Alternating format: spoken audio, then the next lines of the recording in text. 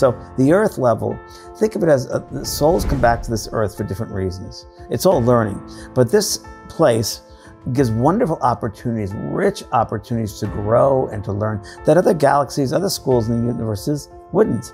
So this is a place that baby souls can come back, and baby souls can experience war and power and money, and then think that's the all, that's the end all, that's everything. And there are, you know, the postgraduate souls that come here to bring healing and understanding and passionate and love. And then you also have the middle souls who are still, you know, in between the baby and the postgraduate, they're still learning. And because you have all the diversity there, the baby souls, the postgraduate souls, the middle souls, it forces them, all of us then, to have these scenarios, these experiences, to act out. And through those scenes that we act out, we can go within ourselves, see, how would I handle that? What are the choices I do here? How is that person influencing me? If they don't know themselves, it's going to be harder to make the right choice.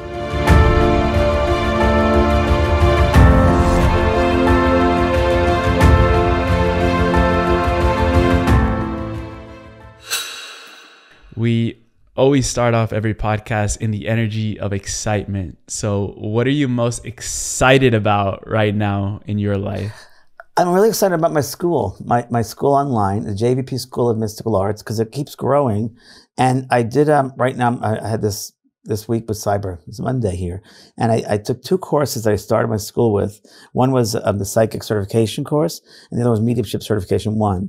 And they're the 2 very first courses I started this school. And it brought me back to when I videotaped those and wrote all the material. And I love sharing. I love sharing the knowledge, the wisdom that I've received and I've gleaned and they've given me to people. And so that's the exciting thing. And I'm giving you 50% off. I thought, well, because some people can't say they can't afford certain things. Well, not that expensive, but that's fine. So it gives me joy to reach people from all over the world, which is those 2 courses, because it's a way to get people on their journey. It's a attempt to open them up. And it really is, once you get into, as you know, the intuitive self, and you start studying I'm going to say the cosmic arts. Oh, how do you like that word? The cosmic arts. Never heard that before. It gives that soul, you know, we are souls having human experience. And it really starts activating that sense, that perspective, that you're a soul who feels, who knows things, who've been here many, many times. We're not the human, we're that soul. So these courses open up that soul self. It brings back the relationship of soul that we go through when we first are born into the physical. We go through what's called the valley of forgetfulness. And it's kind of like the chalkboard is wiped clean because we have to start new in a way. But it brings people back to that sense of their soul that I've been here eons and eons of times. And not only have been in this earth space, this physical space, but other planets, other galaxies, if you will. But it's the very beginning of bringing them that power back of intuitive self, the 6th sense, because we're all the 6th senses, not 5. So it's opening. And once people, as you know, once people get back to that sense of, oh, I got this. Oh, I know this. I knew this. I had this knowingness, and it's validated. That opens up back to their soul. So that's pretty incredible. So those courses, I'm a teacher, you know, I love to teach. I talked about this last night on my podcast. One of the joys I get, Emilio, is I love to see that light bulb, or light, go off above a person's head when they acknowledge, oh yeah, when they make that connection. Oh wow, you know, and they get it. And the mediumship part of it is like when I talk to dead people, I say that's a part of it. That comes with the territory. But really it's about learning who you are as a soul and living your life from that perspective of my soul and I, and seeing everybody else as souls, just having the human experience and pulling people out of that humanness, because we're so caught up in the judgment and the fear, which many humans are based on fear because we're programmed that way, of course, from 7, 8 years of age. We're programmed that. So these courses help people to go back to their beginnings. And I often say about when we first come into this earth, that joyfulness, that innocence that we have as little kids playing. And that's what we talked about earlier about sense of humor. You have to have that joyfulness as a little kid, because when you have that opening, that innocence, that imagination, you start learning and your mind is open. It's not closed down. It's not limited. So that's a real part of the work, is joyfulness and happiness. And when you go into this work as far as getting to know yourself, that joyfulness. You go back to that childhood. I have them go back in the course, go back to their childhood and see what happened to their, I say, see yourself in an age when you were 3 or 4 or 5, and just bring yourself in your mind back to a space there. And then I just walk them through it and say, now bring yourself to a space when you're like 18 or 19 years old. And they do say, okay, become aware of how you feel from the inside out, what's going on around you, in the world around you. And then I said, now I bring you to present day. And that could be someone in their 30s or 40s. And I say, look around you. What has changed in your life? Where was the joy that you had as a little baby, as a little boy, a little girl? What happened to that imagination, that joy? Where did it go? And I have them go back and they assess their lives and they see where they gave their power away, right?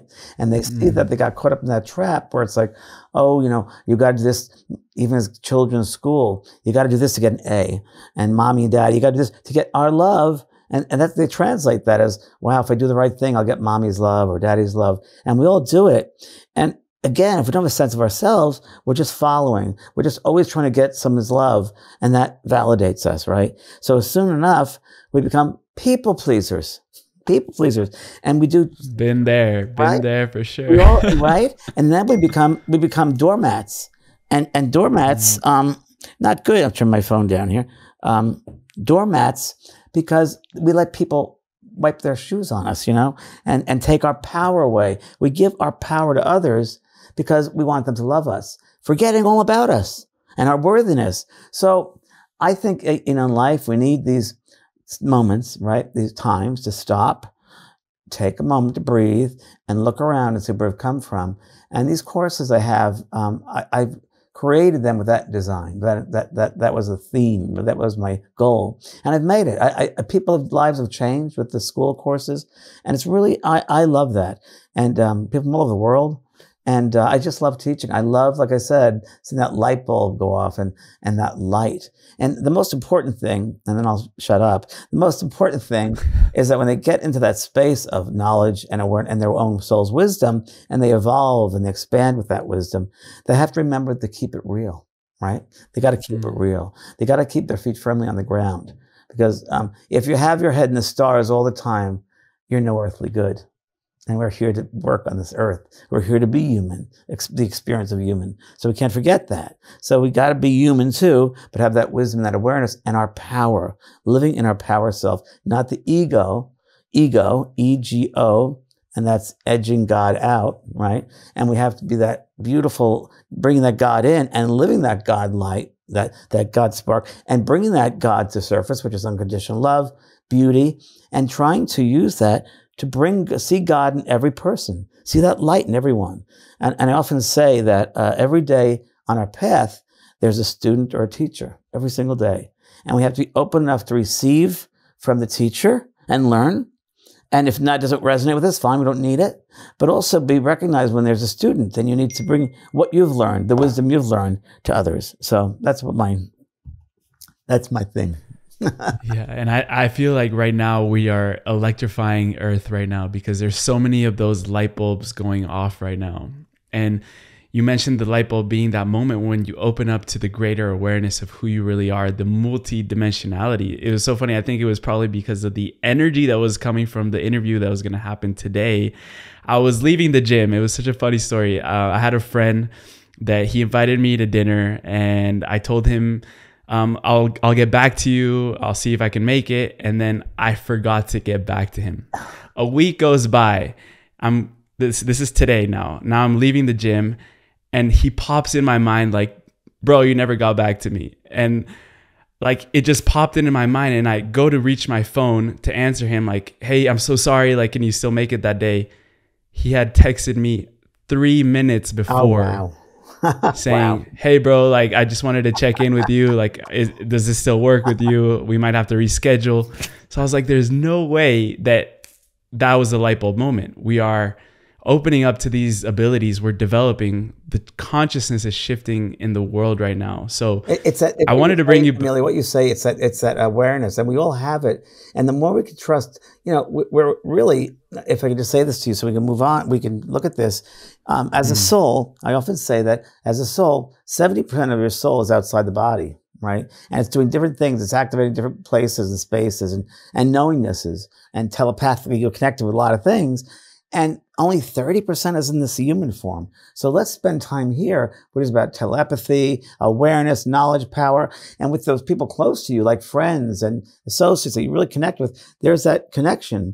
And when we can acknowledge that, and we can, you know, in the spirit world, they don't speak with voices. They don't have that. It's all telepathy. It's all, and I think that as you're saying, you know, what you say, I believe that awareness is going to come down to this level, and we're going to start. Just by your example with your friend, more and more that is going to happen. I really do believe that. Maybe not in my lifetime, but certainly in yours, I believe. And it's happening fast. Like I wanted to bring you back to when you were my age, 25. 25? I remember this. Yeah. I got to go. A friend dragged you to a British medium, yes. Brian Hurst. Yeah. And he's like, "Hey, I want you to meet this medium." You didn't even know what mediumship was at that point. And he tells you the spirits are planning to use you to change the consciousness on the planet. Yeah. So I wanted to ask you what is changing exactly in the consciousness? And in 40 years of doing this, then you later developed yourself, you're mastering in this ability. What have you seen change, not only in your reality, but outside too? Wow, it's a big question. It's a big question. I'm writing a book right now, and there's different sections of that, so I have to break it down to sections. I'm writing a book right now. My next book is going to be called My Life Has Gone to the Dogs, because things have changed so much from, I call, the old world to the new world. And it's just a matter of, in my time, things were very different. In my time, there was no social media. In my time, there were payphones. In my time, you knew your neighbors. In my time, it was, you know, you had community in a different form, if you will. I don't know. I think that the younger generation, yourself included, no wonder there are many of star beings here because we need light. I think in some ways, social media can be a positive or a negative. And we've both seen that. And this is a positive way it's being used, and to help people and to serve people. But negative too. I think times right now with wars and politics and all that's going on, it's a lot of stuff. It's a lot of movement. I think things have changed in the vibration. The frequency has sped up. And the social media has played to that and all around. I think that people, and COVID certainly has a part in that, have fallen, many people have fallen to that fear level, the base fear, and they're going back to that survival instinct. So that, in that respect, but I think that's where we come into to help remind them who they are and bring love to the planet and realize that fear is just a human emotion. It doesn't exist in the spirit. It's not really who you are. That's just the human part. And that's not even real. Fear is an illusion. Only love is real. So anyway, that's the way that things are now. There's a lot of that going on too, which also is a sense of, it could be COVID, social media, whatever, people not having manners, not having empathy, not caring about people. And that to me is really hard. I don't recognize the earth right now with that and I don't feel a part of it because it's like, wow, it's so disassociated. And in many ways, there's no civility anymore. And that's kind of creepy and scary to me. Scary in a sense that I'm aware of that, but it feels foreign, I guess you'd say. Because in my day, we can say it's many things: age progressing, time progressing, state of affairs, which I do believe that things are the way they should be. I think there's a divine principle going on here, and we have to live it out. But so what can I do in that respect for the day now? Well, I can still be myself. I have to be who I am. And I got to still find that God in people, and I still find the students in people, and just be yourself. And I can be, and this is a real good secret. Not a secret, something everybody should live up to. The secret? It's a big secret. The secret? Well, it kind of could be the secret. Because when you get in this mindset, it really helps you in this human life. And that is stepping back and changing perspective, stepping back and being objective to everything going on. So I tell people, pretend you're in a theater and you're in the audience. And really, human life, you're watching the play go on. You're watching all of those characters interact. Now, if you want to interact, you can go on that stage and become a character and get caught up in all that stuff. Or you can step back and observe it all happening. To me, it's safer, and you get a lot more out of it from all the different possibilities you see and experience in the objectivity. See, when you're objective, your perspective changes. And then and then it comes back to your own life in human life, let's say families and friends, let's say families are the hardest, I think, lessons to learn for many people. And let's say that we just had it here in the States, we had Thanksgiving, and the holidays are coming. So holiday times, a lot of families get together, and there's a lot of family drama. So, and old stuff gets triggered for families, and childhood stuff, and all that, all the traumatized, unhealed stuff. So I say to all my clients, everyone, I say, instead of getting in the drama of the family, step back and don't have a knee-jerk reaction. Don't jump into it. Step back, take 2 breaths and change your perspective. What are they doing to each other? What are you observing? What are you learning from this? How would you do it differently? Mm-hmm. And many times we find out, Emilio, that in that space, when you're objective, there becomes an awareness of having boundaries. Having boundaries, not to say protect ourselves, but being aware of boundaries. In other words, family members, you can't say that to me anymore. That is not working for me. You have to honor me. My brother, I had my brother this summer. He was doing old stuff from 20, 30 years ago. And I stopped and I said, you won't speak to me that way. That's not right. You can't do that. And he doesn't understand it because he's still in that old mindset. And like, well, you don't get to have me. If you don't respect me, you don't get to have me. And I think that in our lives, life is so short that we really need people in our lives who, all of us, to support us. If we have people, our friends and people we hang out with who support us, we support each other. But if you have people in your life that are tearing you down and taking things away from you in any different areas of your life, say, bye-bye. Life is too short. So you have to have people surrounding you that there's an alignment that brings up expansion and growth. And there's a mindset. One thing I want to say about my school again, one thing I didn't expect, was a big surprise, was the sense of community and the sense of a like-mindedness community. And it really has that, and I loved learning about that. And really, we've become a big community, global community, but a lot of the same mindset. And as you're finding. Yeah. So back to your original, sorry, I'm going all over the place. At 25, mediumship, to me, that was, like you said, I didn't know what he was talking about. But it was very strange. He said the spirit will want to use you. Now, as a child, I used to have apparitions. I used to see things around the movie The Sixth Sense. I'm not going to say it officially was based on my life, but I had the same agent that M. Night Shakur had and at ICM. And my book, Talking to Heaven, they wanted to make it to a movie, but it was too nice, right?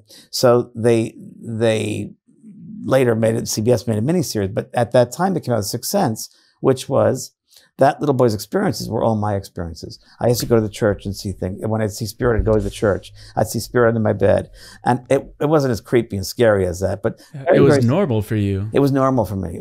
I used to see lights and colors around my friends when we were outside playing in the street in New York playing stickball. And I used to see lights and colors. And I'd say, oh, there's a yellow color. What are you talking about? And who's that man next to you? That guy with the beard and what do you see? Were you crazy? And I thought they could all see it because as kids, you're open and you measure your environment, your world, by what you experience. And I was experiencing that. And I thought the rest of them could see that, but they didn't. So I was immediately an outcast. And I've stayed an outcast until around, I don't know, maybe 20 years ago. But yeah, but it's interesting, isn't it? So it's much more open now. Obviously, I think the diversity we have in the world, I think it forces people to make a choice. It pushes us to our sense of self because we really got to back to self. All we have is self, and we got to go back to what's inside of us, and that's that beautiful light and God light. And you know what? There's a wonderful message I say to people, which really helps them too. What other people think of you is none of your business. Because nobody knows you better than you know yourself, right? No one knows you better than yourself, and that's not your experience. So don't give that power. It's very true. What other people think of you has nothing to do with you, you know? And to get to that point of what you're speaking on, you had to go through a master degree in compassion. So you've mentioned the spirits that we have on the other side. We have our guides on the other side, the loved ones. A lot of the loved ones that pass on become our spirit guides. That's where I want to bring in your mother and Sister Teresa. How are they both teaching you compassion? Well, it's very interesting because as we go on through the time here in this physical world, and my mother as well, when she first passed over in 1985, she did become one of my guides, I found out. And I said to that same British medium after she had passed and we had our connection, I said to him, why is my mother my spirit guide? And he said, well, James, she felt she didn't do enough for you in the physical world, so she wants to help you in the spiritual world, which is very, very common. Very, very common. Also for those people in our lives, parents or family or friends, who pass over and don't feel they've done enough for you in some whatever level, and they were stuck or something, they want, or partners, their spouses, they want to help you. So they'll try it. So that they will try that. And I don't know, it's like they impress you, inspire you in those acts, in those moments when you need more compassion. They will, in some way, inspire your mind to open up and have compassion. And the same that Sister Teresa was a nun, who I think is not one of my guides. I think she's moved on now, because they come and go. Some stay with you for lifetimes or a lifetime, and some are there for very specific work. And her work was to help with compassion. I do say I think I've learned a lot in this space that I do have much more compassion. I have much more patience, although I think I have another guy working on patience with me, because these hard times. It's funny, but yeah, so guides come and go in our lives. And there are some that called career guides that are there for what you're going to do in the lifetime. When I started as a medium, I became very aware of the guides around me. And there were several doctors that were there who were working on the energetic and the human body, because the endocrine system was being used and taxed for mediumship. And there were some philosophers around me. There were some actors that were around me. And that made sense to bring out this expression, right? 4 planets in Leo, so I had to get out before the public. You had to get out there. Get out there. Get on TV real quick. Get out there. And I've always wanted to get that medium of TV. I always knew I'd be involved in that. I was just thinking about this morning when I was driving my car back from the airport. I was thinking, wow, I remember when I was 3 years old, and my mother was walking me to nursery school, and someone was talking to her. She said, "Where are you from? Where'd you come from? What was your vacation?" And the man said, "Oh, I came from California." And I looked at my mother and said, "I'm going to live there one day." Now, I had no idea what California was. I said, "I'm going to live there one day." And I always knew I'd be on television in some way. I always knew I have a broadcasting degree. I thought I'd be a writer. But then I ended up on TV and a producer. But the funny thing is I went to another medium, really incredible, the last physical medium that was the most incredible physical medium that was alive. It was Leslie Flint. And there were voices that would come in a voice box and speak in the room. And it's on the web, it's on the internet. You can look up Leslie Flint and see his site with all the voices that they recorded in those years. And I remember that when I sat with Leslie before everybody got to the seance room. Leslie was sitting there just chatting. He said, "You see that box over there?" And it was a television. And I said, "Yeah." He says, "One day you're going to use that, but you have to use it with respect and integrity." And I have. And because I know that when you put something on television or movies, really, you put something out into the airwaves, right? That there's a responsibility, because again, like I did the show Ghost Whisperer, which I'm sure you're familiar with that show, Jennifer Love Hewitt. And at the beginning of the show, it's a very frightening, fearful, that people get a little frightened by ghosts and so forth. And they liked that. And the network liked it, did really well. And they want to do that at the end of the show. And I said, no, I cannot be associated with that. I said, I will not be associated with this show if you don't end it on a loving note. You have to raise that vibration, and it's got to be a healing at the end of that show. And they said, well, we'll test it and see. And I said, it's going to work well. And it sure enough did, because it ends in love. It ends in healing, every show. And I think that's a responsibility of producers. Really, it's a responsibility of producers to put love out there. Listen, when those credits roll, everybody better be feeling good and healed and open in some way. You can learn, of course, you can discover new things, but it's got to be a positive. I don't like things going to the negative or the fear. Again, it's power, there's energy that you're giving out. So anyway, that's what I'm about. So happy to say that's what I'm spreading. And you're spreading. 100%. And we'll definitely get into physical mediumship. But now that we went into the topic of Hollywood and producing, I'm really curious to know, how else have you transmuted maybe the darker side of Hollywood? Because I know Hollywood is utilizing mediumship in many ways right now. I wish it was the martini, but it's not. I have cacao. Hopefully that works. I have LaCroix. Yeah. What is your question? Because you have such full questions. So the transmutation of the darker side of Hollywood, because I know they always want to present an image of something. Yeah. In this case, we're talking about mediumship, which is such a sacred ability. It's just such a sacred process. Yeah. So how have you transmuted that and gone around that in many ways to end in love? Emilio, the hard thing is, and this is just my sense of self. I had to come to terms with that. I can't change everyone because I'm just me. I don't have enough of that. And none of us can. People say, what are you going to do with the world right now in the crisis it's in, a conflict? How can we change things? And I say the same thing, is that, in order to change the macrocosm, you first got to change the microcosm. So you got to be, aware of your own space and how that's going to change. And hopefully, perhaps, there'll be a rippling effect, right? There'll be a rippling effect to others. And with the world of entertainment, I do what I can do. When I worked, I had to go all the way back to when I had a TV show. Well, when I used to do regular guest appearances and stuff like that, I became aware of producers and this and that. I became aware of people that were hosting television shows. Just I'll name them: Sally Jesse Raphael and Oprah and all that. And I could see very clearly, being that Virgo part, how they behaved in the audience and how they behaved on the TV when the camera started, and how they behaved when the camera was off. And that was always a shock. Always a shock. Always. Wow. And it was really interesting. So I thought, wow, they're not really that way. They don't walk their talk. These people do not walk their talk. They're one way. Wow. And I was like, that was shocking. That was really shocking to me. Like, okay, that was my first lesson in that. And then I learned spirituality and entertainment, boy, it's a roller coaster ride. It's like, whoa, you got to really know your stuff and hold on, because it can be really dark. I just had I had to be me. I had to be me. And the more one knows oneself and honors their self, they have to. In Ghost Whisperer, I hired the producers of the show. I worked close with CBS and Touchstone Television. And I hired these two producers, executive producers, and I thought they're a good team. Well, let me go back first. Before that, I had a show called Beyond, and that was an episodic show. And the executive producer, I did a reading for her at the very beginning of the pilot because I wanted to make sure she understood the sacredness. And I went through a twin that died, a baby of hers. I said, there's a girl here. She's a twin of a boy that you have. And she says, yes, it's exactly right. And I was like, wow, that's really great. And she understood it. Well, she forgot it very quickly when we did the show, because when we were doing the show, I separated myself in a separate building because I didn't want to have skeptics saying, oh, I shouldn't do that. I shouldn't have done that. I should have been in charge there, because they opened themselves up to this world they knew nothing about. And I was literally doing 5 shows, no, more than that, 9 shows a week, from 5 in the morning to like 5, and reading the audiences twice and reading personal readings. And I was spent. But once I remember I was there, and I was an executive producer on it too. But I was sitting doing a reading for a lady, and in the corner of my eye, in the side of the stage, there was an associate producer, and she's holding up a sign and said, "Make her cry." And I'm like, what? I stopped tape. And I had to do a whole diva thing. And I said, stop it.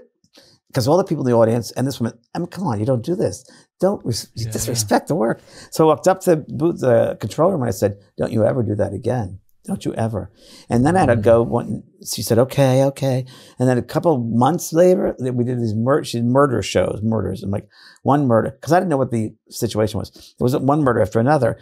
And after like a Wednesday of 4 murders, I said, you can't give me another murder. I can't do this. It's draining. You can't. Okay, we won't do it anymore. Just one more today, and that's it. I said, are you promising me? Yes. The next morning I wake in, and there's a story about a murder. And all I get was a piece of paper saying murder, blah, blah, blah. And I said, not doing it. And I locked myself in my dressing room. I had to go down to that level. That she gotta do those diva moments. Oh my God. I had to be a diva, and I'm not a diva, but that's how she'll understand this, I guess. I had to lock the door. My agents came in. The head of the studio came in. And I said, no. And you have to honor the work. And if you don't do it, then I'm not doing this. So I won. And having to get to those levels, bad. Then the other thing was just some stupid stories here, dark stories people don't know about. Really interesting. I hired the 2 producers, executive producers over at Ghost Whisperer, Kim and Ian Sanders, Kim Moses, Ian Sanders. And I hired them, and Jennifer Love Hewitt and I went out and made a real success of promoting that, marketing that show. We did really well. And we got to #1 on Fridays. And after it was really successful in a year, the executive producers, I was a co-executive. They wouldn't let me executive, but it was my idea. And they did the budget for the new season. And they said, we're not going to need you. I said, excuse me? We're not going to need you. We're cutting the budget. We don't need your services. I said, wait a minute here. I hired you. You didn't hire me. I hired you. No. And really, CBS, Les Moonves says, no. He's staying on the show. No. So I stayed in the show and I was like, wow, how could they just disrespect that whole, and that's a typical Hollywood thing. And years later, the show ended. I thought, I'm not getting paid the money I deserve. And myself, and I got Jennifer Love Hewitt and other producers to go back to a deal with Touchstone, because remember the show Friends? They all went there and they got their money. And I thought, I'm not going to let there's money out there to get DVD rights and all these other rights. So I sent my attorney and worked with certain entertainment attorneys of theirs. And we went back to Touchstone and we won. We won all the rights of DVDs and other auxiliary rights, which they were going to hold on to. So I don't like to get to that level. But and then when I did the show Ghost Whisperer, I asked Spirit, I said, why is this happening? Why would you do this? And why would they put this frightening things in all these people? And they said to me, James, calm down. Calm down. The most important thing is the bigger picture, which is when people see the show, they're going to question, is there life after death? And that'll get them on their journey. Like, it was the human of me thinking, okay, duh. So, but I had to go through it, and it's a hard one, but it is what it is. Before I go on to in the Universal lot in LA, I would sit by the side of the 101 freeway and go through a whole protection of energy and surround myself with energy, because I used to go in that lot and you're getting left and right, you're getting things thrown at you. Bombarded. Like, oh my gosh, producers being dishonest and actors and depletion and greed and dishonesty. And it's like, ugh. So I had to protect myself every time I went on that lot. And there's the joy again. You got to bring yourself to that sense of humor and look at it and say, this is also goofy. It just doesn't make sense. So, well, you step back and you have the objectivity of it and the perspective. It helps a lot. You have to see it as a game. And you mentioned at the end, people are questioning themselves. Is there life after death? And a lot of, the people that we've also brought on the show are near-death experiencers. I know you've had a near-death experience, which we can get into a little bit later. But I love to walk people through what a soul can go through when they cross over to the other side. You mentioned that in the beginning, they go to an astral or lower realm. Right. We can get into life review, the adjustment period. Okay. All of that. What really happens in maybe a step-by-step process? A good question, Emilio. Very good question. And I'm going to just throw this out to everybody that based upon your own life experiences. So let's say you're someone who's very religious, whatever religion that might be, whether it's Muslim, whether it's Buddhism, whether it's Catholicism, whether it's Judaism, doesn't matter, right? This is your belief system. That gets you. I believe we'll get to religion another time, but it doesn't matter, right? So, but some people might have that mindset, right?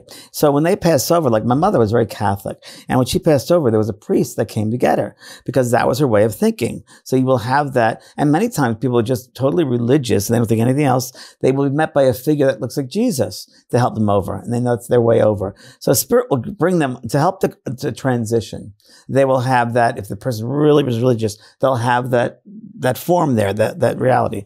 Most of the time we find, and depending upon the type of death it is. So when someone has a real serious illness that drains the body for a long time, we might find that they first pass over to the other side. Leaving the body is easy. Leaving the body it's like taking a breath.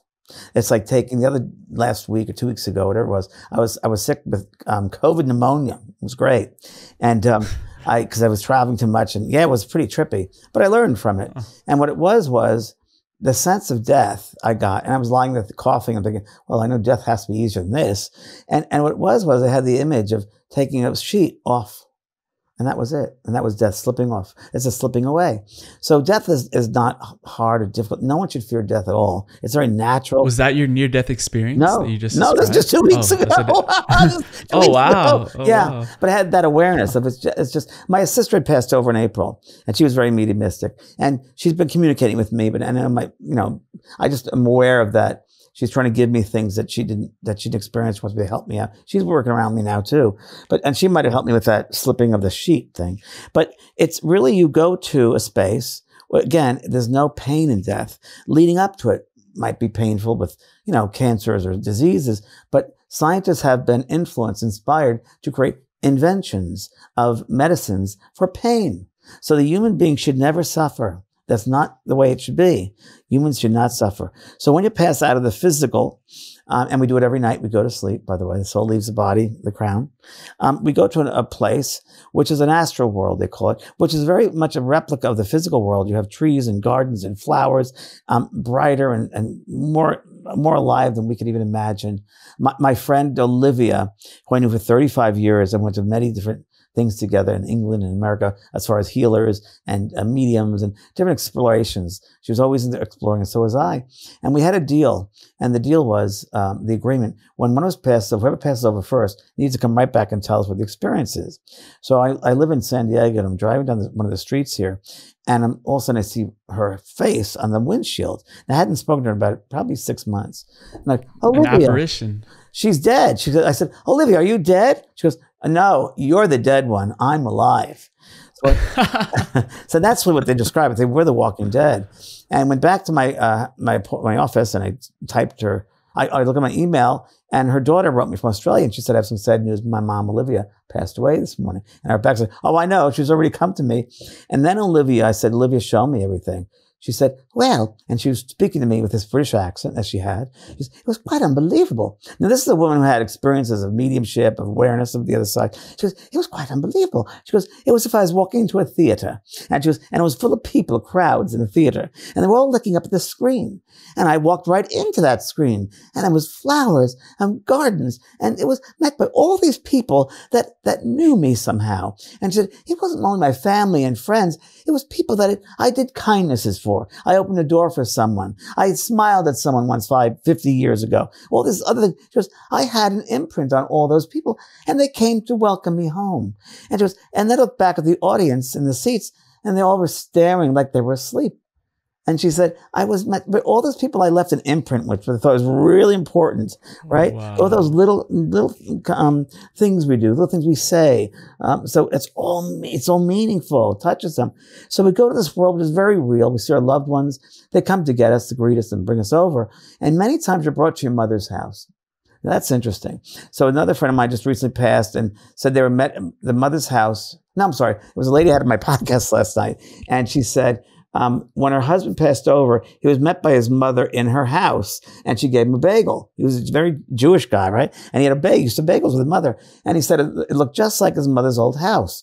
So what they do, the spirit people will create in their consciousness a form of the old house exactly like it was on the earth. Exactly. Down to teacups, down to the furniture patterns.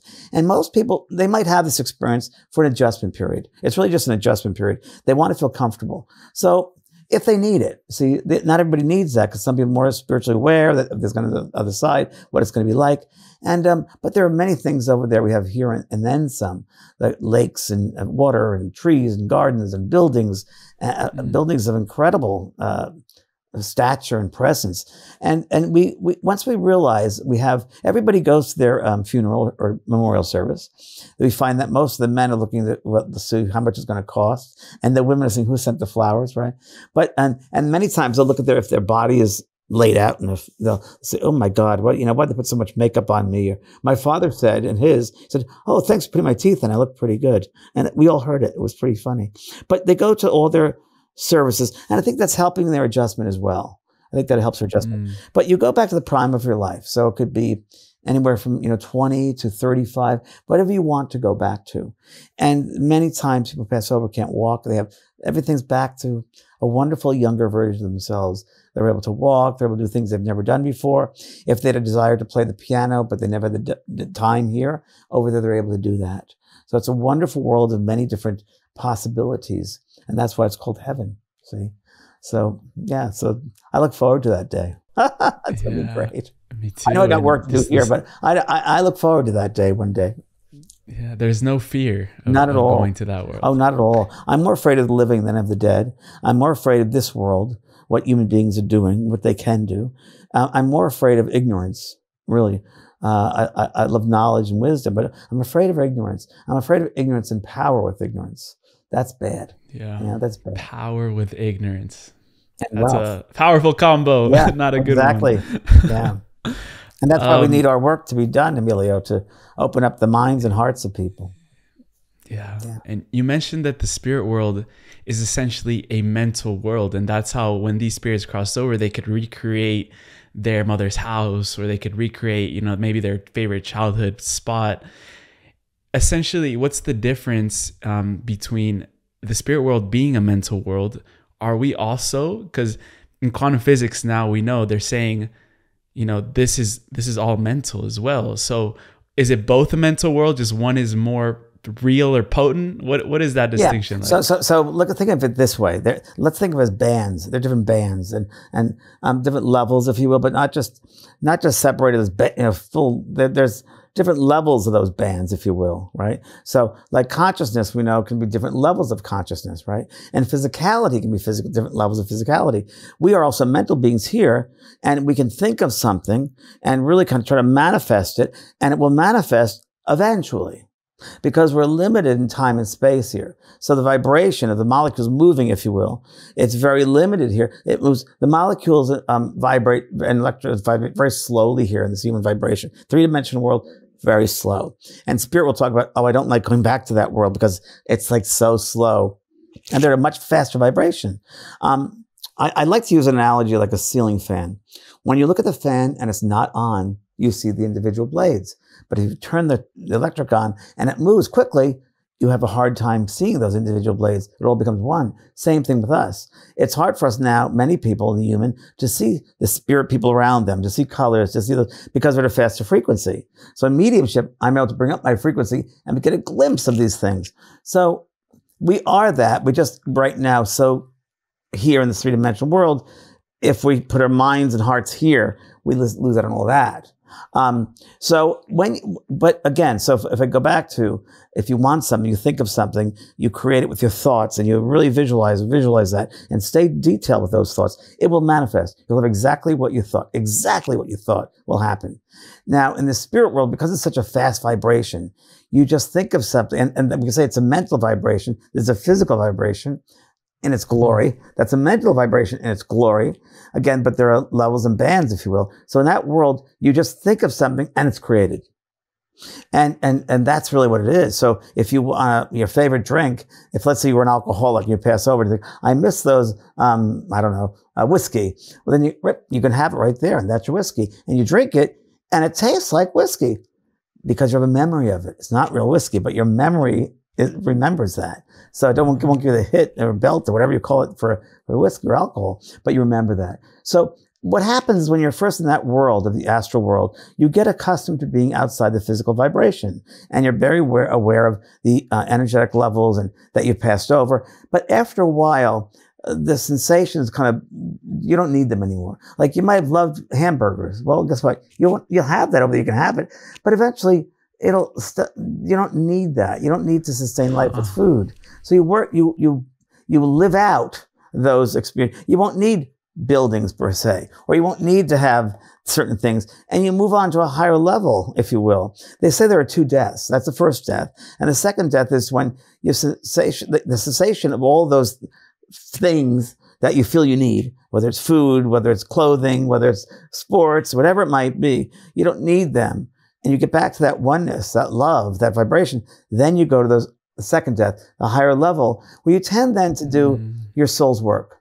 And your soul's work can be anything from mission work to helping people that pass over, with drug addicts passing over. And most of the times I find that people that help drug addicts, it's a big thing now with fentanyl and all that. The ones that help them over are the ones that passed over that way, because they have that experience. They're there that's going to really help those people that pass over that way.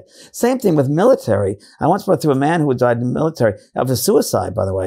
And when he came back to his wife, he said, I was met by my brothers and sisters, which was new to me because I never heard that. And I said, he's telling me he was met by his brothers and sisters because we made a pact when we took on this condition of the service. We'll always be brothers and sisters. And they carry that over to the other side.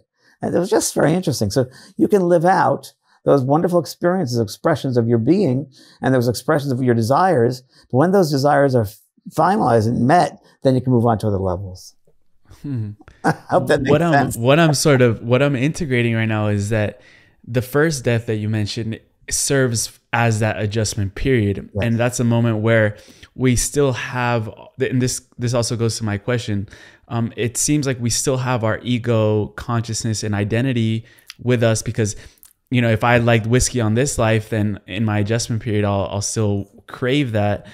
And then when we finally let go of detachment, do we dissolve the ego identity as well, or what happens? There's always going to be a personality. So there's a soul personality, right? So in each lifetime, with my understanding, for each lifetime, you build upon that personality. So this personality builds and builds and builds. So there's a soul. So when you pass over to the other side of life, I believe that you're also met in with your soul personality. Now, when I say that to you, let's go back to that part where I was saying that we're in the physical world. We're aware of this part, but 70% is out here. So, and that's not connected with physical vibration. That could be, you can experience several lifetimes at once on those other sides. And part of your soul is not just one. It could be many aspects to your soul, many multiples of yourself you think of. And when you pass the other side of vibration, you become aware of all those different aspects of your soul who are having a lifetime in that galaxy, and you'll come back and you have, isn't that an interesting one? That makes sense to me. You become more aware of that your wholeness of your being, of all these different aspects of your soul and what you need, right, to bring that together. And I think when you pass over, you get that awareness of the wholeness of the soul. And now, if I can go to this, it's funny then, when I do mediumship and someone comes to me, and understandably the human is grieving, and they want that person to come back and to give them that nickname. Well, that soul has moved on to all these different things, and to come back and talk about one little tiny thing. You have to, of course, be compassionate to the person, and you can't really tell everybody about this stuff because they totally wouldn't understand it. But I do believe that there's that higher aspects of ourselves that we become more aware of when we step out of the physical body. And I'm going to tell you this right now: that the source of life that's in every living thing, the prana, as we call it. I think the more in tune you get with that while you're in the physical, you're going to become more aware of that when you pass over, and it'll help with your transition. It'll help with your expansion. And I got to tell you, I just get that sense. I do it every day. And whether it's a walking meditation, I just attune myself to the plants, the flowers, the animals. I just because there's that oneness. I believe everything is one, right? One, O-N-E, omnipresent, nurturing energy. People ask me, what is love? I said, love is one. Omnipresent, nurturing energy. And we're all one. The biggest illusions we have in this three-dimensional world is separativeness. We're not separate. We're not alone. We're together. We're one.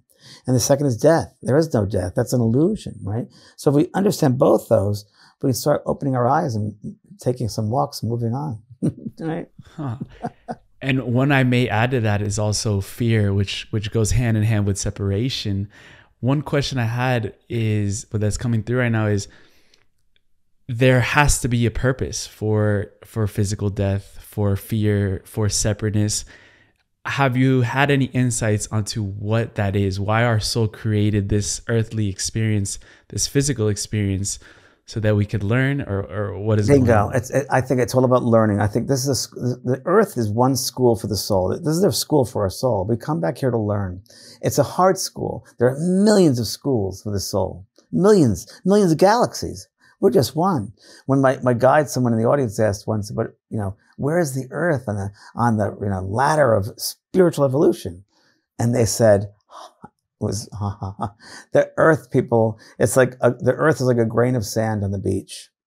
Just all the different levels. So the earth level, think of it as the souls come back to this earth for different reasons. It's all learning. But this place gives wonderful opportunities, rich opportunities to grow and to learn that other galaxies, other schools in the universes wouldn't.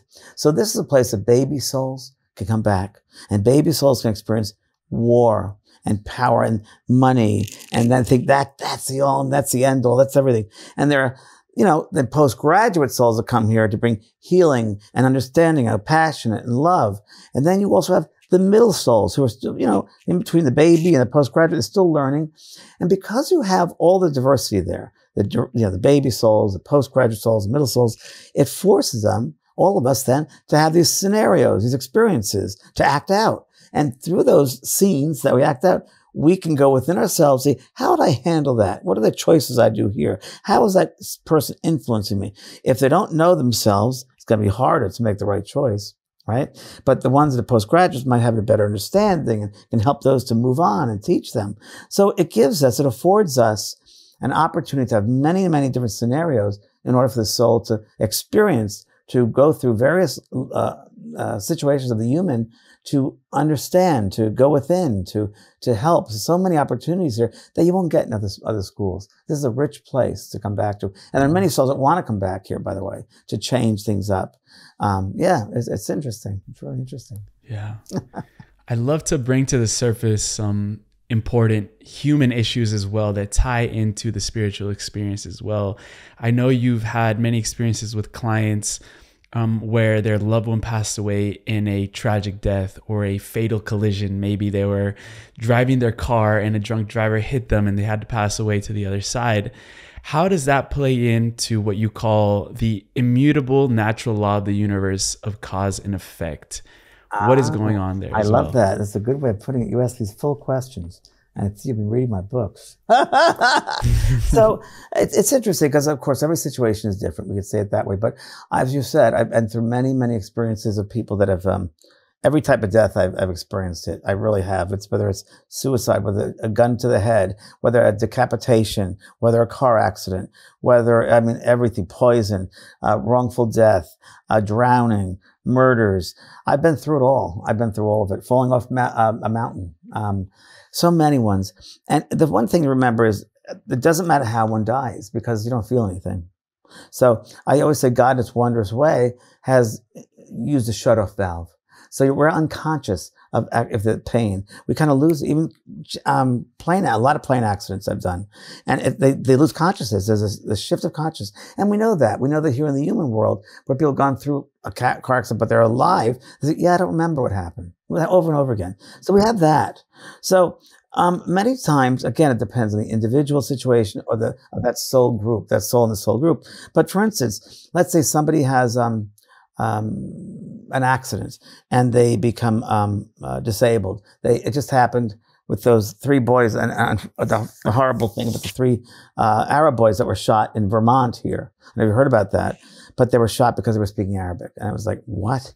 So one of those poor guys, my heart goes to them and their families. One of the poor guys, he's disabled. He won't be able to walk. So he's not going to be able to walk. He's going to be in a wheelchair for the rest of his life. Now, that opportunity was like, wow. And one way that is I can say, I'm just to throw this out. It could be many things, but one example, maybe that soul family, that boy, that soul, and his family chose that experience to happen in the future so that not only could he grow spiritually by letting himself go through this, but also those souls in his soul group, they have to learn about how taking care of him. They got to have more compassion. They'll probably care about people thinking of how they are, their background, many things come up. So it affords a wonderful, valuable lesson. So I think that we go through all these different things. Everything is a lesson to learn. And I think that before we come back into this lifetime, that we go through a kind of a curriculum of what our upcoming course is going to be. And there are certain things that are called destiny points, where you have to go through this, you got to go through that, and and those things will happen for various reasons, whether for your own soul's growth or the group soul's growth or the world's soul growth. So, but there is also free will, and the free will can get involved, and free will can change the variance a bit. You'll always have certain destiny points. So I say, if you're you're hiking down this trail, you're supposed to be hiking down this trail. That's your destiny point to hike down. Now you might find there's a beautiful lake over there. I'm going to go sit down by the lake. So your free will is to take that choice, sit by the lake, and you can stay there as long as you want to. But eventually you'll get back on the path again. And that happens. So it's also, if you see free will, that there are 2 souls that come together. Let's say 2 souls meet each other on a computer or in person or however at the job, and they want to go have a cup of coffee. Well, they're destined to meet, and they're destined to meet and have that cup of coffee. They're destined to be with each other. Now, their free will might say, it's been nice to meet you. I got to go. So thank you very much. I'm moving on. Or it might be that they both chose that is their destiny to be with each other for a long time or have a relationship. But also might be their free will might say, not for me. I'm going to move on. It's easier to make the right choice in our lives and be in tune or aligned with our destiny points the more we know ourselves. The more we know ourselves, the more connection we have with who we are, we know the right choice for ourselves.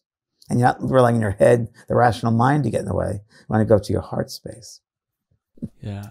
And it's powerful knowing that we came down here with a group as well. You mentioned the soul group and how when one goes through this massive transformation or shift, it affects the whole group. So I'd love to know, what is your insight and knowledge about soul groups? Do we all come in with a certain number of people? Are they large groups? Are they like more like tight knit, like this is my clique type of group, or what is that like? That's a very human question of you, Emilio. I'm very surprised. Very limited. Before I get to that, let me just go on to something else. Just remember this other great example of soul learning. I work a lot with parents that lose children, and whether it's a car accident, whether it's a drug overdose, it's all different ways, and some of them are given this opportunity, and it's up to them what they're going to do with that. So you can have a parent, and this could be any death really, where that person becomes so victimized that death, they become a professional griever, right? And they put themselves, I lost my child, and that's going to be the rest of life. Or that's an opportunity for that soul to grow and question their own spirituality, which many times happens, thank goodness. That happens a lot, and they can change the world and help people that are grieving, parents that are grieving. A friend of mine did that with her son that passed over. When I did a reading for her over 25 years ago, 30 years ago, she said to me at the time, I can't go on, I can't live, Peter was my life, Peter was my life, I can't go on. I said, no, Peter's here saying you have to do your work, his work and your work. It's part of the soul group work. And you have to write books, you're going to help people, parents that heal. And see, she's since done that, which is fantastic.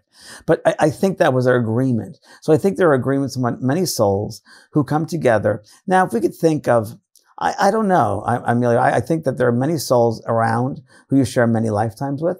And I think there are many souls that have an affinity toward each other, where you can say, we've done several classes. Let's do this other class on Earth. And while maybe the other souls in your group might be working in a different space or a different planet or star system, because those stars, maybe that's high graduate work, or that's a different type of work. And these souls need to finish up down the earth work. So I think it's kind of more like that. Where is there an affinity to work? And I think that's really what it's about. When my sister passed over, she came back with something and said something which I really was interestingly surprised. She said, James, we're all part of worlds within worlds within worlds. There are different worlds within worlds within worlds within worlds. And she says, and we're all part of those different worlds.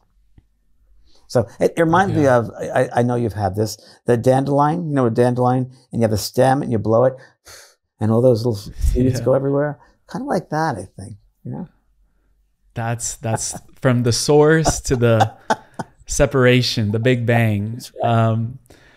I had another, we could call it a maybe human question as well, but it also has a spiritual blanket over it.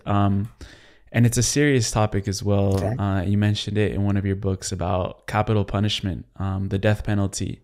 And you said that when a person is violently taken out of the physical body before the predetermined natural time, there are spiritual consequences. So maybe a question that society can start pondering over, if that's something that we want to include in our system. What are the consequences? Well, not more than never kill people, no matter what it is, whether it's murdering people or killing people in capital punishment. It's murder. Who are you to play God? I don't care what they've done.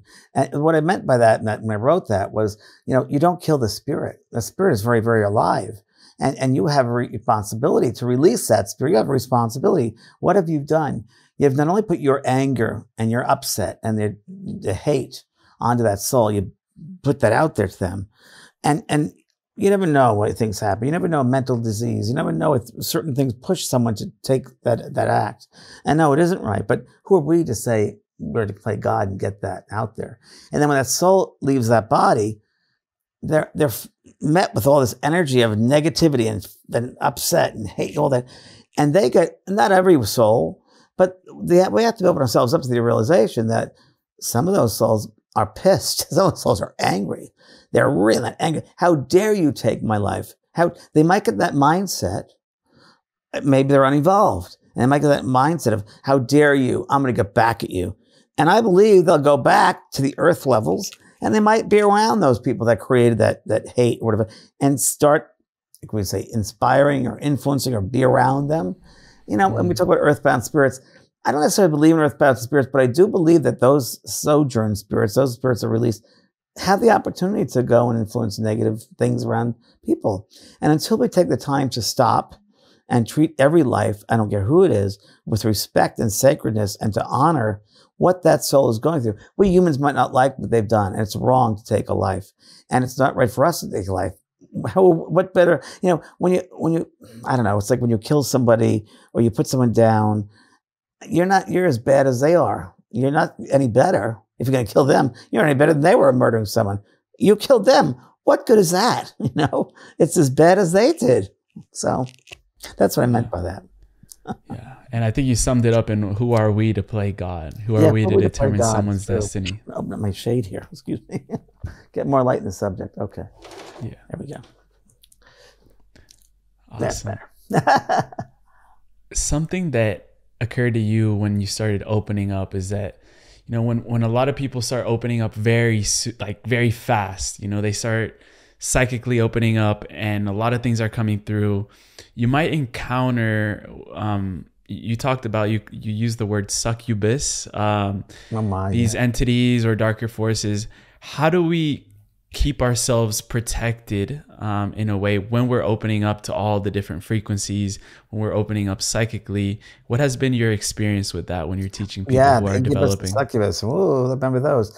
And you're going right back to Talking to Heaven, my first book, and my experience was that. My experience was when I was opening up and just opening up those different levels of reality, I guess you'd say, I was in a space where, and it wasn't that I opened up too fast, but I had to learn it this way, that the human could understand it, that I could understand it.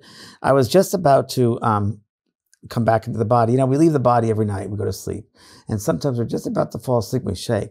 It's because your soul is not leaving the correct access to the body, which is the crown chakra. It might be off. And it feels like we're on a roller coaster falling off a mountain. We come right back in. And there's got to be just a perfect way out there. And also in the morning, we get back to the consciousness of the human, we go down to these levels and we get back to the human. I was coming back to those levels. And the way I was perceiving it was I was coming down this hollow kind of canyon area. And I was coming down and these fragments of being, people are reaching out their hands, their face, they're grabbing me. And I was like, oh, and it made me frightened. And for some reason, I knew within me to say, are you of God? And all of a sudden, it dissipated. I was like, oh, there we go. So really what it means is when you're opening up to those different levels of awareness, which, we do that intuitively, psychically. In my courses, I teach this. You have to go step by step. You can't be right into it. And it works with that sense of love. So if I'm opening myself up, I want to first have a sense of true love of self. And that loving energy never dies. It's just who you are. And there's a wonderful universal law of like attracts like. And if you have this loving energy around you, surrounding yourself with love, that power of, in the courses I teach about sitting in the power of love, bringing your power up in that sense, riding that wave of love, trying to be with that all the time. And that's really important when you're opening yourself up onto different levels of consciousness, because the mind can get thrown, if you're not ready. Especially with mediumship. Students of mine tend to jump into it and just go all the way. I'm like, no. Step by step. For me, the most powerful part of my mediumship development was the development itself, was what I was learning as I opened myself up to these different levels. It was like, wow, I see the expansion of the aura. I saw myself in a different way.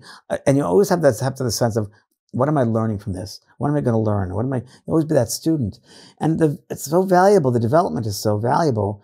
Again, it's going to affect the quality of your work. So the quality of the mediumship will change. And there are a lot of people that just want to get mediumship going, want to be well-known, all that. It's the wrong thing. It's just the wrong thing. It's got to be a progression.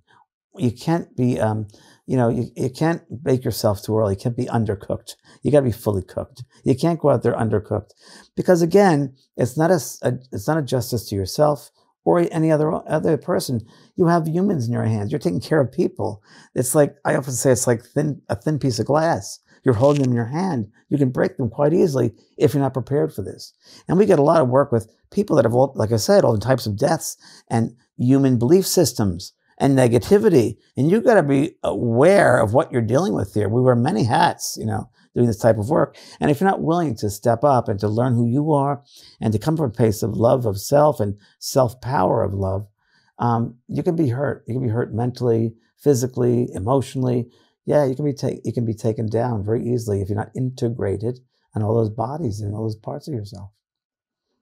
I have to say that it's not just ooh woo woo. It's really serious work to me, because I've seen many students who have not progressed, not developed correctly, and they end up in physical harm.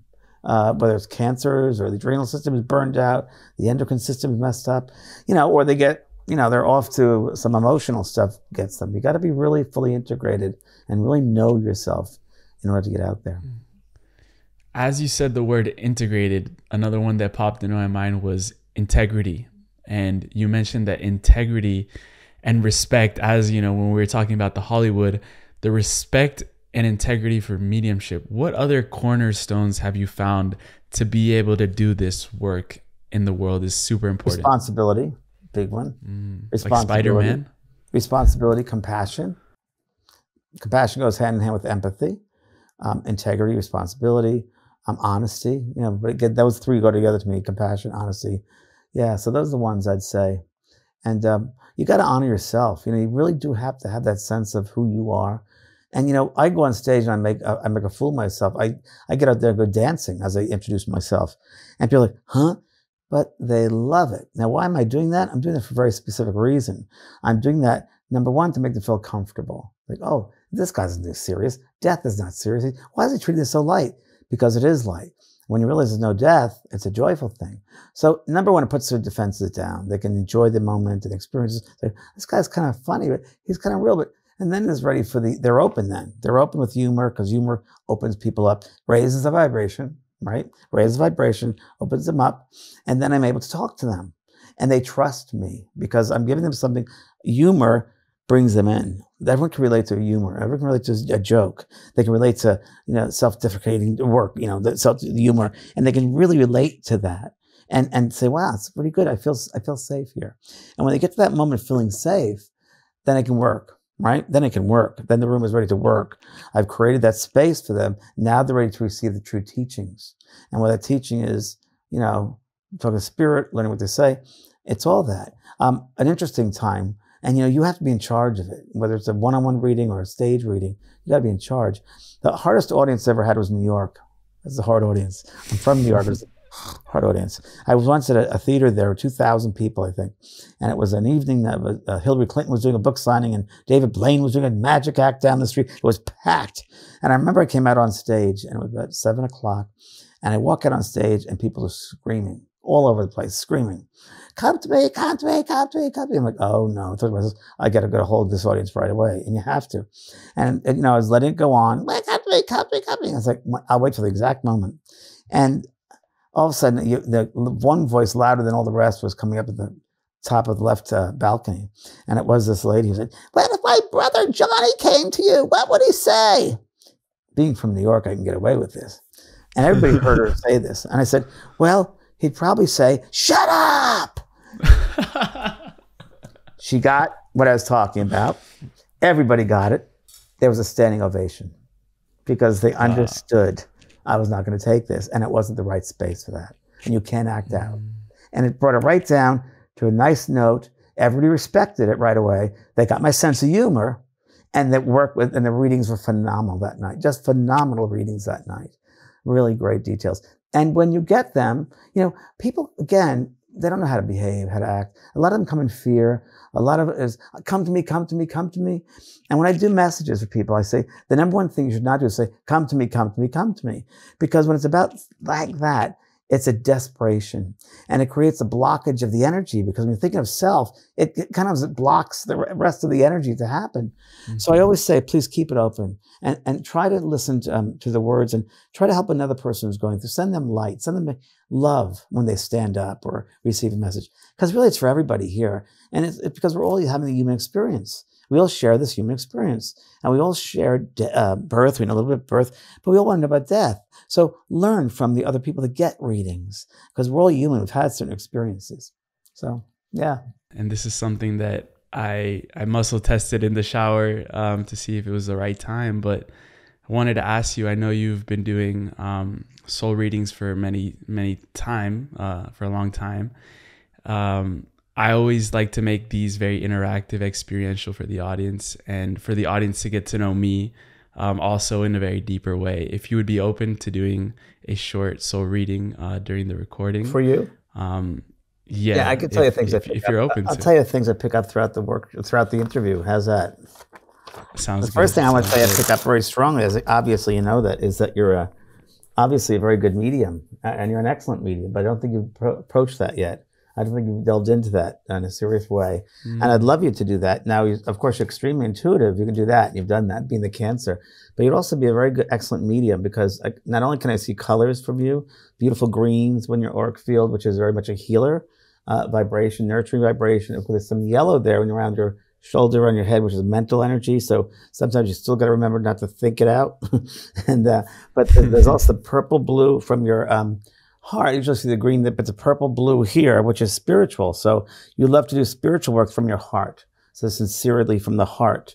And that's really nice. But there's a way for it, Emilio, to grow, to grow further. It feels like I'm like a little blade of grass, but I know I can grow into a tree kind of feeling, And I think you've done pretty well as far as integration of many, many disciplines. I think that, but you have to make up your mind what you want. I feel like you have to make up your mind what you want, because I think you're a gift of many different types of things, but one thing you have to hold on to one thing and go on. And I do feel you've been around people in many lifetimes, and people, whether it's in religious ways, almost like I see, like in the time of the apostles, you wearing that outfit that I've worn and the sandals. But I think a teacher in many worlds, many languages, if you will, missionary religions all over the world, in this world, this earth. But I also think you're connected to different solar systems and galaxies. I mean, this earth is, as you probably find more than I do, because I think you're more younger and you're more of a starseed in a way than I would of my work. But I think that you do things in. I just get a sense that you're connected in different levels of, what can I say here, life forms, galaxies, and many people think extraterrestrials and they're just higher beings of consciousness. Mostly, and I think you tune into that energy a lot, and I think that your sense of the word missionary comes in, so sense of missionary. And your mission here is to really bring not only one sense of consciousness, but to glean from the different, how can I say this, star systems around, and the best in them, and bring that best into the humans. And I see that you'd like to have, it sounds very strange, I'm going to say it anyway, like a map that you could actually do, see a human being. I'm not sure it's right now. You could kind of map up their emotion. You could map them, or their emotions map out. You could sense where they've come from, where they're going. You're really good at that. I know it sounds weird what I'm saying, but it's like, they have for the EEGs of these strips of paper coming out of the machine. It's almost like that I see with you. Like, you can easily tell about the human condition. And I think you've come back here again to help heal many aspects of the human condition. Not one aspect, but many aspects. Because I think you've been a leader in many places, a leader. But you've also, when I say leader, I don't want to say leader in a way like a political leader. You've been with people that have been in charge, and it's not a political, it's a good way. It's almost like you've been an ambassador, and you are an ambassador from many different sources, if I could say it that way, or legions. I'm just getting this stuff in my head. And that it's coming to fruition with the work that you do. And I think that your work here is also, from your soul level, is just to give and serve, but to plant seeds in people's minds, to open up to and I'm seeing flowers, so letting them flower and blossom to who they are. And I think that you have that. That's what I sense with you. There's got to be a sense of just nailing down one thing that I have to really do, because there's so much stuff going on and coming through you, that it's got to be like, I got to pick one thing and really stick to it. So when I say mediumship, what I mean by that is not only consciousness of the human being that moves on out of the human body, but other higher levels of beings from other, star systems, if you will. That's what I feel. And I rarely get that, but I got it for Shirley Maclaine. I'm getting it for you and a couple other people. Yeah, I once had a reading with in Sedona. It was so strange. I brought people to Sedona to watch UFOs, and I went to Boynton Canyon. And I've never done it, so I didn't know what was going on. But we stood around this canyon, and we looked at the sky at 10 o'clock on a Saturday night, and it didn't see anything. And my Capricorn rising thought, these people are paying money. We got to do this. We got to see something. And come on, Pleiadians, where are you at? Well, exactly. So I closed my eyes, and I told everybody we have to meditate. We have to raise our vibration. And so we did that. And about 10 minutes after, we all started seeing these lights in the sky over here and over there. And it looks like, it almost reminded me of like TV studio.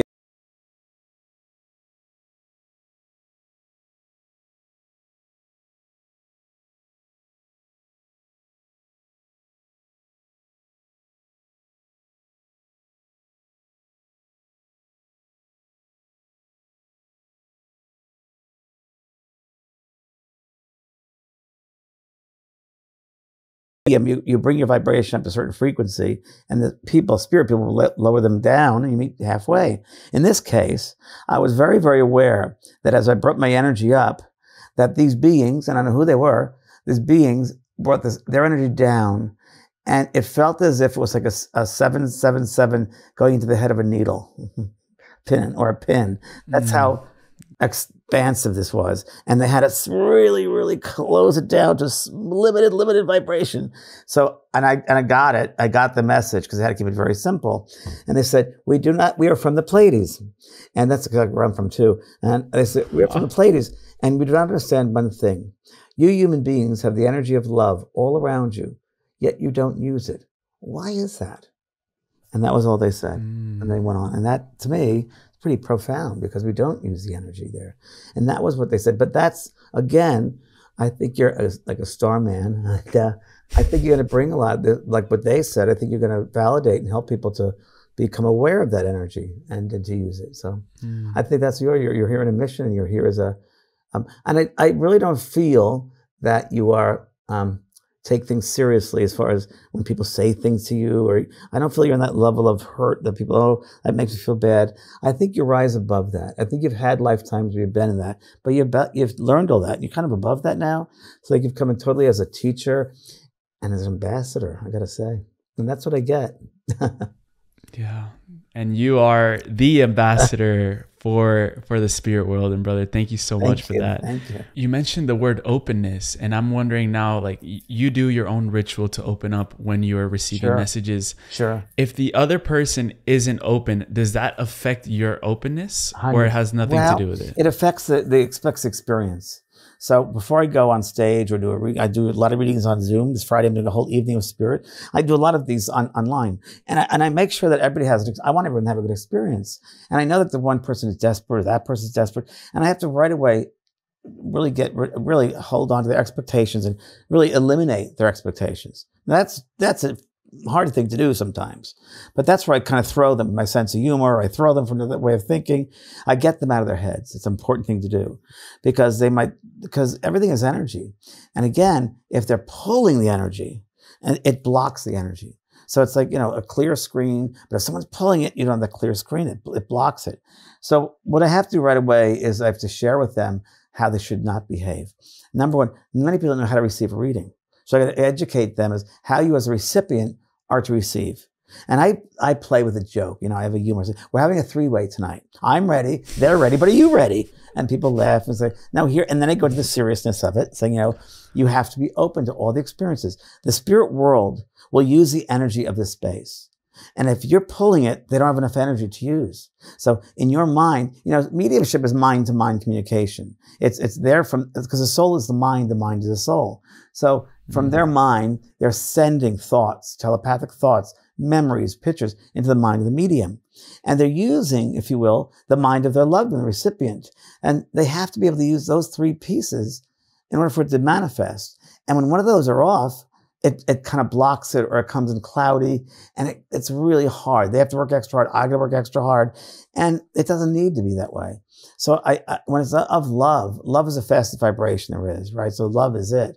So if I do a meditation sometimes, and I bring in that loving energy, it works really well. Or when I bring in love of someone that passed over who's coming in love, it changes the whole energetic field. Right?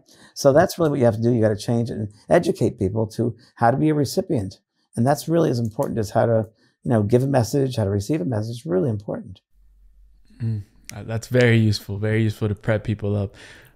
James, we end every podcast with a segment called the Final Trio, which are rapid fire questions you can answer in any way that you want.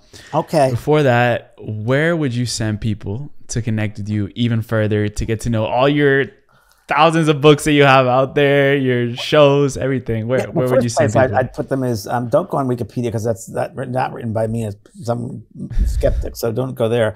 I'd go to the school, the JVP School of Mystical Arts.com. And that is everything. I mean, that's it. And then the other site is my own vanpraagh.com. That's those two sites. And that gives them and you can go Amazon.com for books and cards. I have a lot of cards. But I would say, vanpraagh.com, put their email on there. They can register email. And there'll be, I do a newsletter once a week. And I also let people know when there's going to be a presentation. Once a month, I do readings online. I do events, and they're great. They're really great. So I'm going to probably do more of those. So eventpraagh.com is where they should register their email. Yeah. And are you working on any new TV shows right I now? am. I'm actually working on a couple of different things. I'm working on a couple of reality shows, which I'd like to talk about it until it's manifested, but a couple of reality shows. And I'm working on a book, which I mentioned earlier, My Life Has Gone to the Dogs. And I'm working on another show based on my book, Talking to Heaven. So like a ghost whisper show. So that's what I'm working on. Well, I feel that we could keep talking for hours, and I'd love to have you back on at any point when those new projects start coming through. Sure, Emilio. Sounds great. Thanks for having me. It's been wonderful. Of course, brother. Yeah. For the final trio, just quick rapid fire questions. Go ahead. I wanted to ask you. The first one is, if a medium is the ambassador of the spirit world, and you had the opportunity to be an ambassador and write a final message from the spirit world to the physical world, what would that be? Love is the answer. Don't look outside yourself. Find it within. And if you said that Earth is a schoolroom, what's the best way for a spirit to get to the top of the class while they're here? Don't push the river. Let it flow. This last question we ask at the end of every show is called the time capsule question, and it requires us to travel a bit out into the future, around 15, 20 years down the line. I chose these timeframes because at that point, the younger generations are going to be stepping more into leadership positions around the world. And hypothetically, we gather all these leaders in a room and they start seeing all of these time capsules laid out with names on them. And you have your own time capsule in that room. And these leaders are going through all of them, opening the time capsule, seeking out tools and guidance to be able to carry out the new earth that we're co-creating. You could include anything in this time capsule to leave behind, whether it's physical. It doesn't have to be physical. It could be energetic. It could be a frequency. It could be a quote. It could be whatever you can think of, quantum possibilities. What would you put inside of the time capsule? Wow. I would put a couple of things. I'd put an energy of the only energy that is real, which is love. Love is the only energy that's real.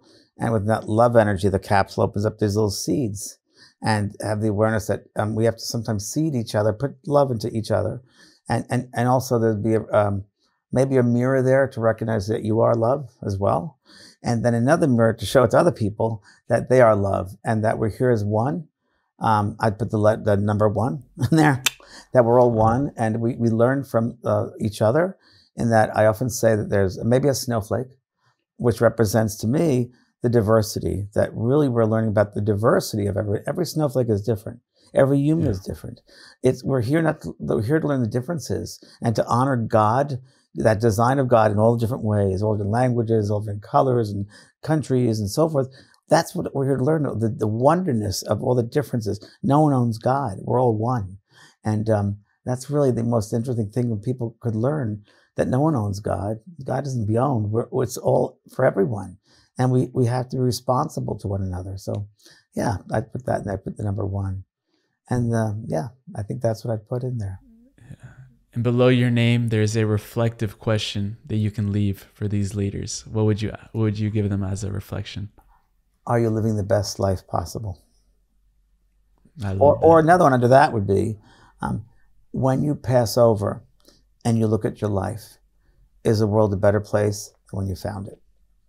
And you said that the number 1 question that we get asked in the spirit world is, what's the amount of love you have in your heart? Yeah. Wow, that's beautiful. James. Thank you, Emilio. Thank you. It's been an absolute pleasure, brother. Thank you, getting brother. to know you, learning about you, and wow, I'm blown away by all the things that we traversed today. I think we could have keep digging. We could have kept digging. I'd love to do this again, as I told you. And yes, love to. Wishing you the best of love and luck in everything that you're doing, and I'm just admired by your work. Thank you so much.